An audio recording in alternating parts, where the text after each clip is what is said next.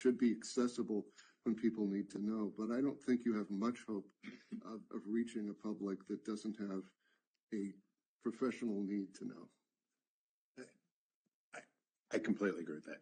I almost think you'd scare the public if you put this out. Like, why are they telling me this? Should I be concerned about my bank? Like, my insurance company doesn't tell me what they're doing with my assets. They just assume they're going to pay my claim, right? I think you've got to think of the unintended consequences of taking a public that has more full faith and confidence in the banking system than maybe people in this room do, that we want them to have full faith and confidence in the banking system. They know the FDIC insurance is there. They know it works. They put their money in. They're going to get their money out. So there's a select crowd of people that are in the institutional side. And if they want to understand this, they're going to find a way to understand this. There's a bunch of law firms represented in this room. There's a bunch of people that charge them by the hour a lot of money to explain this all to them. And it's fine. I don't have a problem with that. And they all have huge staffs. But I would be careful about the unintended consequences of starting to blast too much of this out in the general public. I wondered whether there are some market tests of whether you're being heard. And I think about TLAC. So TLAC should respond to good and bad news about the institutions. And it's really important. I mean, it's a little bit conflicted, right? I mean, it's important that people understand they can be bailed in, but you don't want a huge run on the institution. But they're going to be. And it could be an early warning signal to the FDIC and the primary regulators when these things happen. And there may be some other prices. This is similar to what Jay was saying in the market that you can tell whether people understand who's going to be protected, who isn't going to be protected.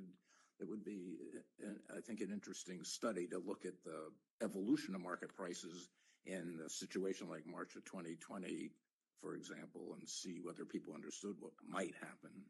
I'd like to go back to some of Dick's early comments. I do think it is hard to get a lot of demand for transparency right now in this sort of period of peacetime.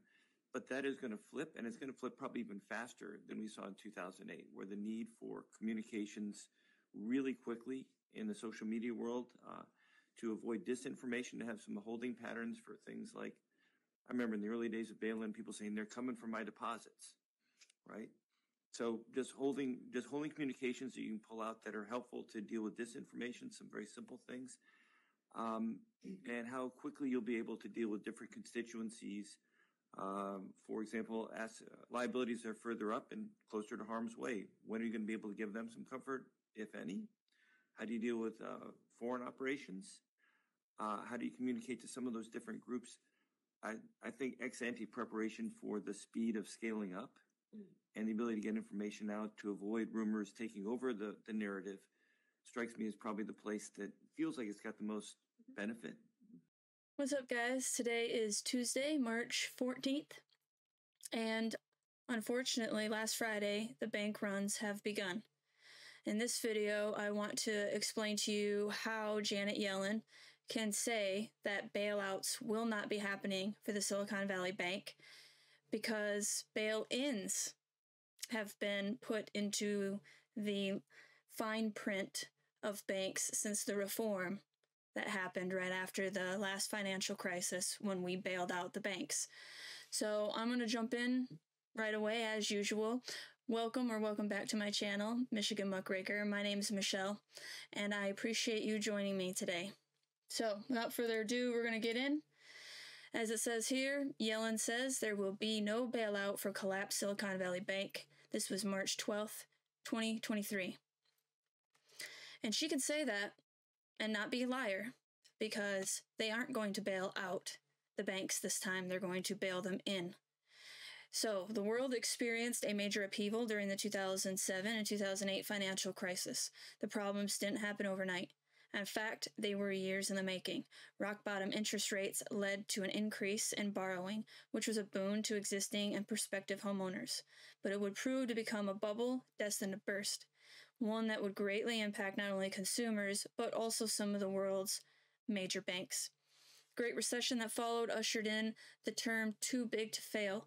Regulators and politicians used it to describe the rationale for rescuing some of the country's largest financial institutions with taxpayer-funded bailouts.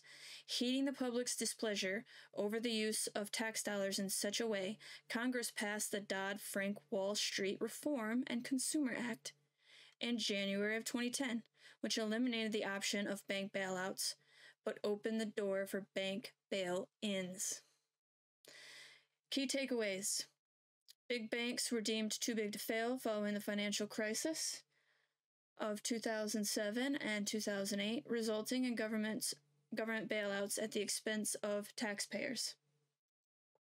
Financial reforms ushered in with the Dodd-Frank Act eliminated bailouts and opened the door for bail-ins. Bail-ins allow banks to convert debt into equity to increase their capital requirements.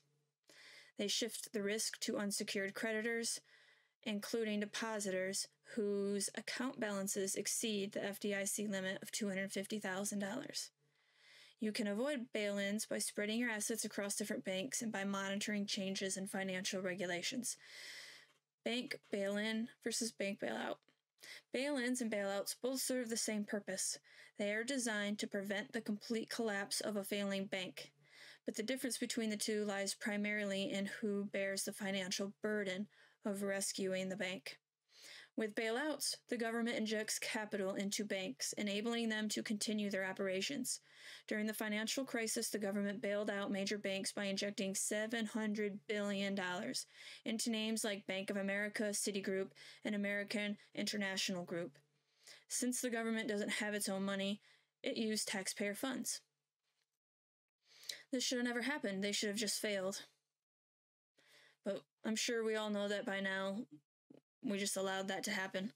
Bail-ins work a little differently, providing immediate relief. Banks use money from their unsecured creditors, including depositors and bondholders, to restructure their capital to stay afloat. Put simply, they can convert their debt into equity to increase their capital requirements. Although depositors run the risk of losing some of their deposits, banks can only use deposits in excess of $250,000, protection provided by the FDIC. Unsecured creditors, depositors, and bondholders fall below derivative claims. Derivatives are investments that banks make among each other, which are supposed to be used to hedge their portfolios. However, the 25 largest banks hold more than $247 trillion in derivatives, which poses a tremendous amount of risk to the financial system. To avoid a potential calamity, the Dodd-Frank Act gives preference to derivative claims. $247 trillion. I know that we're like 50 trillion. I haven't looked in a while. And debt, but it's like, I can't even imagine a million, guys. Let alone a trillion. Let alone 247 trillion. We have to know that we're at the end of this form of banking. The bank runs have just begun of 2023, but this, unfortunately, is a controlled demolition to bring about the central bank digital currency. Not very many people would volunteer to switch over to the central bank digital currency, knowing that using that currency, the government sees every single thing you purchase and do. And there's no cash in the central bank digital currency system that they want to put in place. So in order for the CBDC to come into being, you have to collapse the old system. You have to turn the Twin Towers into one.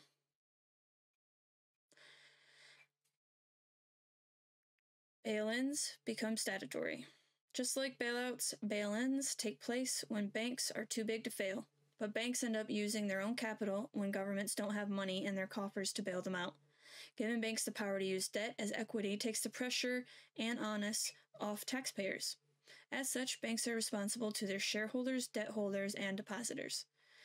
The provision for bank bail-ins in the Dodd-Frank Act was largely mirrored after the cross-border framework and requirements set forth in Basel III International Reforms II. for the banking system of the European Union. It creates statutory bail-ins, given the Federal Reserve, the FDIC, and the Securities and Exchange Commission, SEC, the authority to place bank holding companies and large non-bank holding companies in receivership under federal control. Since the principal objective of the provision is to protect the American taxpayers, banks that are too big to fail will no longer be bailed out by taxpayer dollars. Instead, they will be bailed in. Europe experiments with bail-ins. One of the key examples of the use of bail-ins was in Cyprus, a country saddled with high debt and the potential for bank failures. The country's banking industry grew at an alarming rate after the Cyprus joined the European Union and the Eurozone. This growth, coupled with risky investments in the Greek market and risky loans from two large domestic lenders, led to the need for government intervention in 2013. A bailout wasn't possible, as the federal government didn't have access to global financial markets or loans. Instead, it instituted the bail-in policy, forcing depositors with more than 100,000 euros to write off a portion of their holdings.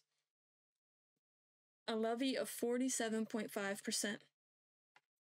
Although the action prevented bank failures, it led to unease among the financial markets in Europe over the possibility that these bail-ins may become more widespread. Investors are concerned that the increased risk to bondholders will drive yields higher and discourage bank deposits. With the banking systems in many European countries distressed by low and negative interest rates, more bank bail-ins are a strong possibility. So basically, here in America, if you have more than $250,000 in the bank, so say you're a business, and you have more than $250,000 in one bank, and the bank fails, anything over that $250,000, so let's say you have $1 million, then $750,000 the bank will seize to bail itself out, but it's a bail-in. So you are paying for your bank to stay afloat. That's why at the very beginning it says a solution is to diversify. So if you only have $250,000 in 15 different banks, then the FDIC will cover your ass. But if you have all of your money in one bank and that bank fails, it'll take all of your money except for $250,000 to bail itself out, to pay the people that it needs to pay, whoever that is. If you think bailouts were bad, I mean, they were bad, but bail-ins are going to be just as bad in a different way. Although the action prevented bank failures, it led to unease. Okay, in 2013, the EU introduced resolutions to make the bail-in a common principle by 2016 in response to the effects of the European sovereign debt crisis. It transferred the responsibility of a failing bank system from taxpayers to unsecured creditors and bondholders the same way Dodd-Frank did in the United States. How to protect your assets. With bailouts, governments inject money back into troubled banks and corporations to help them avoid bankruptcy. But this isn't the case with bail-ins because banks use the money they have available from depositors and unsecured creditors to help them avoid failure. That means your money may be at risk of being used to help your bank keep itself afloat. Remember that bail-ins are the new norm. Dodd-Frank aimed to protect taxpayers from costly bailouts by allowing banks to use bail-in provisions, putting the onus on and shifting the risk to unsecured creditors, debt holders, as well as common and preferred stake shareholders. This also includes depositors whose account balances are in excess of the FDIC insured limit. So what does this mean for consumers? Banks have the authority to take control of any capital that fits the criteria as per the law. This means anyone who has an account that exceeds $250,000 insured limit may be affected. Anything above that amount can be used for bail-in purposes. So I hope you understand that. I don't know if it's too late at this point because the banks have started collapsing, but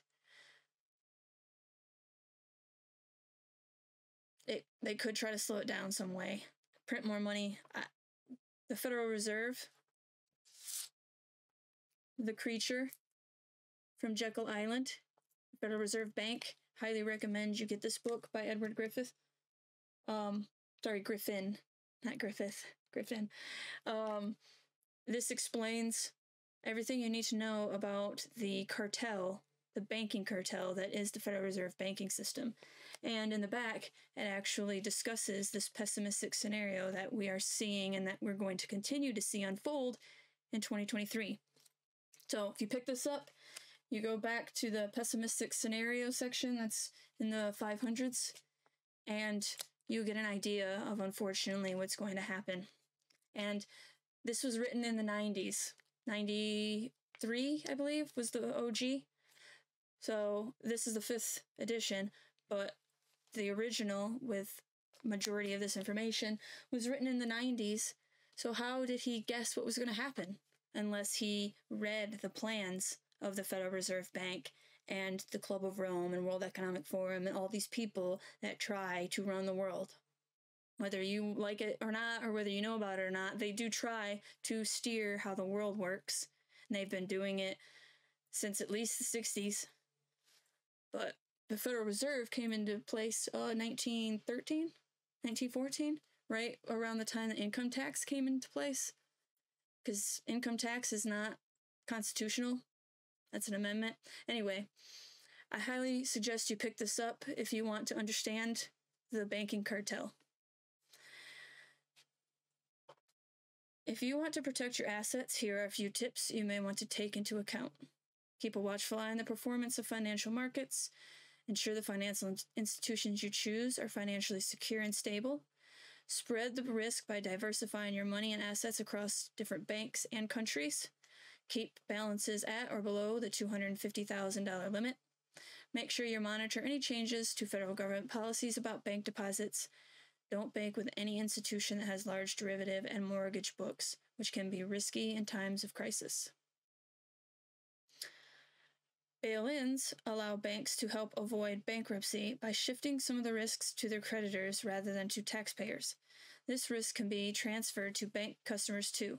If you want to avoid the effects of a bank bail-in, make sure you are aware of the financial stability of the financial institutions, which you do business, and ensure you diversify your assets and holding across different banks and credit unions. You can also help keep your savings intact by monitoring changes to regulations. Thank you very much for joining me. I hope you're doing well today. How do I protect myself from bank bail-in? You can protect yourself by taking several steps. First, make sure you monitor the financial markets. Keep up to date and don't have more than $250,000 in the bank. Are bank bail-ins legal in the United States?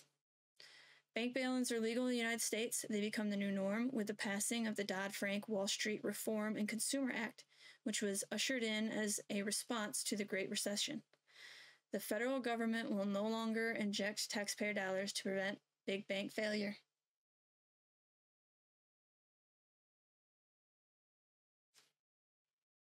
Yes, bail-ins are something else. When they say that they've reformed and that we don't have to worry about bailouts, well, they don't ever talk about bail-ins. Very scary stuff if you have over $250,000 in the bank.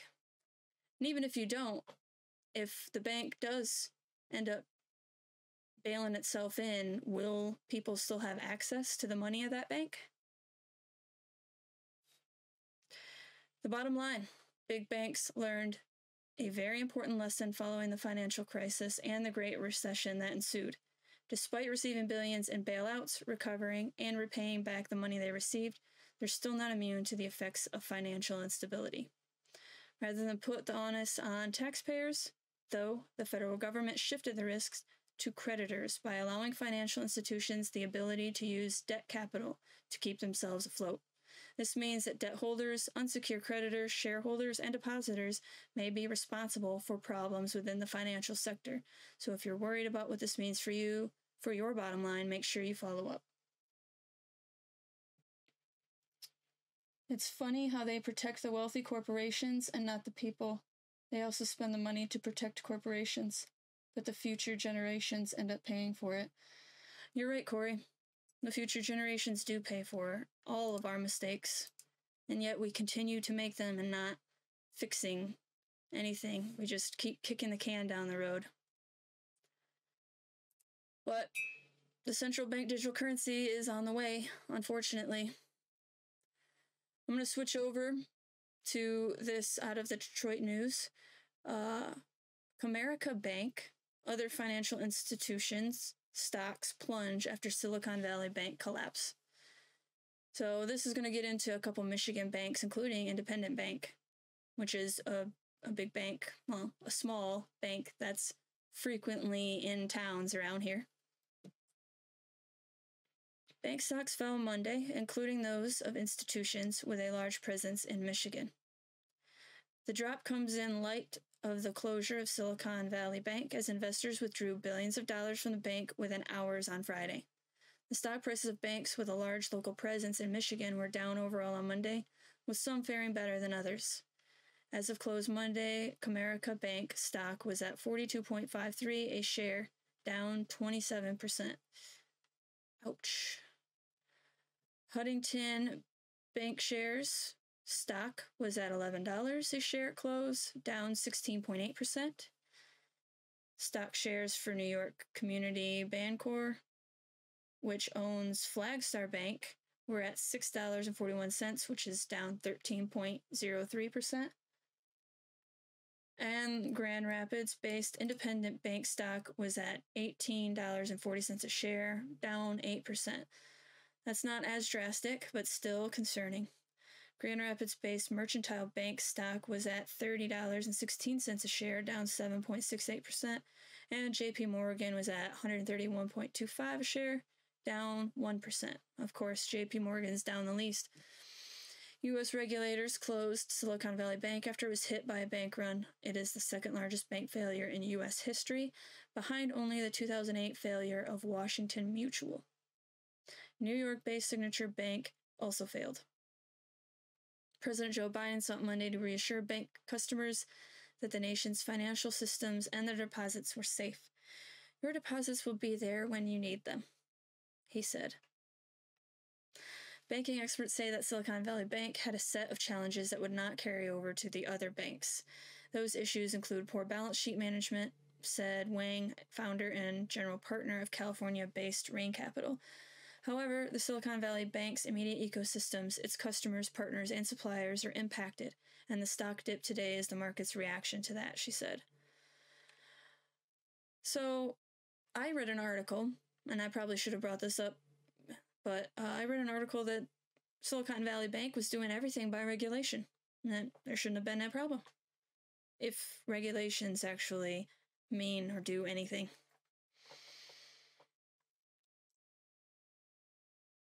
Wang said she doesn't expect banks more diversified than Silicon Valley to experience the same issue long term. I think that those are all good banks, and I think that they will all recover. Talking about Comerica Bank, PCN, and Fifth Third. Nash noted that as of Monday afternoon, the stock price for JP Morgan Chase had fallen about 1.5. That's not bad at all. Of course, it's JP Morgan, though. If the biggest bank that's going to fail is going to be Wells Fargo first. That's my bet. I mean, it could be Bank of America. What do you think? You think it's going to be Bank of America or Wells Fargo? And I obviously don't want any banks to fail, although they're the bane of America's existence. The Federal Reserve has destroyed America slowly. So, is your microphone working properly? Sounds like you have sound and another output.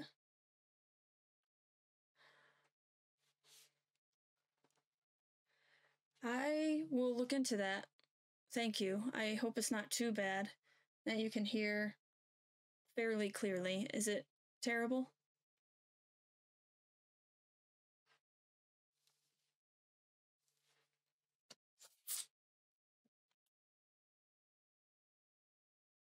That is what's going on with the 10-year bond yield and gold Bitcoin along with the dollar indexes. That is a very good question, and I'm going to be honest, I have no clue. Last I heard, though, that gold and silver were doing extremely well, but I haven't heard about Bitcoin. So I will look into that and hopefully make a video about it. Unfortunately, banks will be in the news a lot this year because this seems to be the year that the collapse will happen and the central bank digital currency will be introduced. We'll see, obviously. I'm not a fortune teller, but it started pretty early in the year, so we have a long time to go before next year.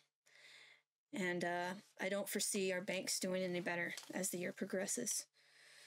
I wanted to see maybe one more thing here. I will work on that, though. I appreciate your input. I actually, of course, want the sound to be the most clear. That's the most important part, even more than video. So I appreciate you watching, and I hope that you'll check out the next video. That's all I have for this one, but I appreciate you being here, and if you like this video, please consider subscribing and sharing with people. So let them know about bail-ins. I don't think enough people know about it, and that's why Janet Yellen can sit up there and say, we're not going to do bailouts, because they're going to do bail-ins.